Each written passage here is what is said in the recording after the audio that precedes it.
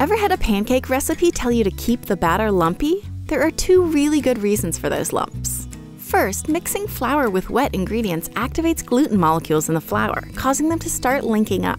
A little bit of linking is good because this loose network traps air bubbles, so your pancakes will rise and fluffify. But the more you mix, the more linking you get, tightening up that network and leaving less space for air bubbles. The result will be dense and chewy, which might be what you want for something like cookie dough, but not a pancake. Structurally, those lumps also help the batter pile up in the pan. Fully mixed batter will be runnier and spread out more, producing flatter flapjacks. Leaving some lumps helps avoid both these issues. Just rest that lumpy batter for a bit to hydrate the lumps so that they'll disappear during cooking. And enjoy your perfect pancakes.